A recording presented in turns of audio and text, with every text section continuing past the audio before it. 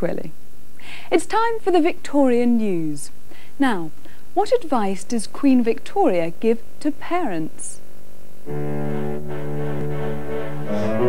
Hello. Here is the news from That's English. The headlines. Today, a woman went to work in the City of London.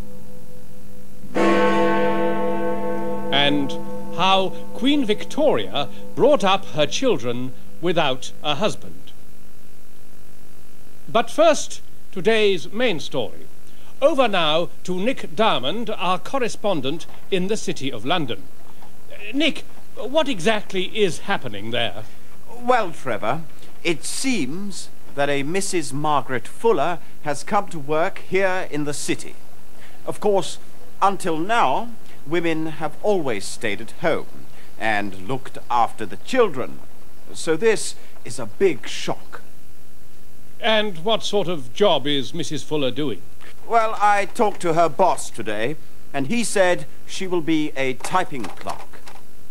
Nick, isn't typing man's work?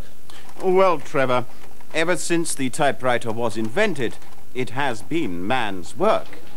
But it looks as though within a short time there may be many more women typists in offices all over the country. Some women are even saying that they want to choose between staying at home and working. They are saying they want to support themselves, and they shouldn't have to stay at home and look after the children. Well, I'm blessed. And finally, the most famous single parent of them all, Queen Victoria, told reporters how she managed to bring up 9 children without Prince Albert. The secret of her success? She says parents should stay out of the nursery. Leave all that to the servants, says Her Majesty. Good advice, ma'am. But that's all from the That's English news team. Good night.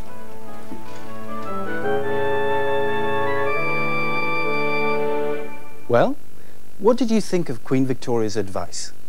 She says parents should stay out of the nursery.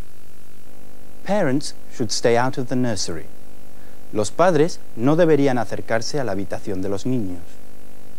Leave all that to the servants, says Her Majesty. Leave all that to the servants, says Her Majesty. Eso hay que dejarlo en manos del servicio. Very good advice, if you have servants. Yes, it would be easier to be a single parent if you had servants to help you, wouldn't it? Listen to these British people talking about single parents. I have many friends who are not married, who are single mothers, and I think it's quite common these days.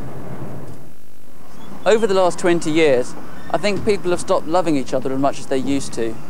It's a bit of a shame, because there are more and more single parent families around now. So yes, family life I think has changed quite a lot.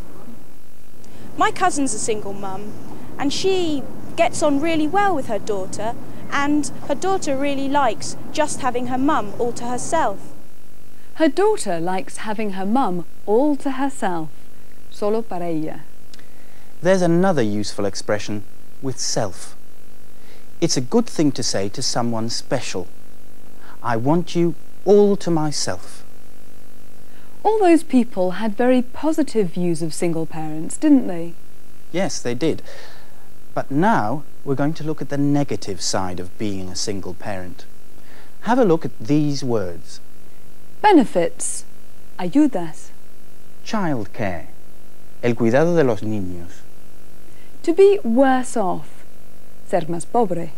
Marital breakdown, ruptura matrimonial.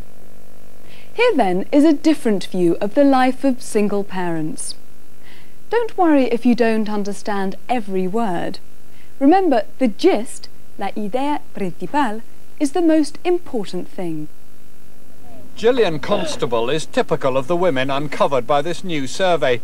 She's been a single parent since her relationship with Gracie's father broke down, and most of her small income comes from the state.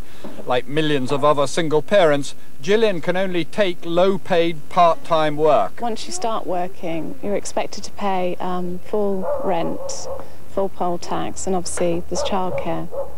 and having 2 children makes it very expensive for childcare, etc.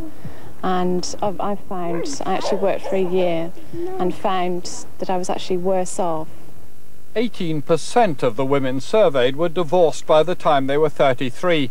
No less than 24% of the women were single parents at some time, and 85% of the single parents were alone because of marital breakdown.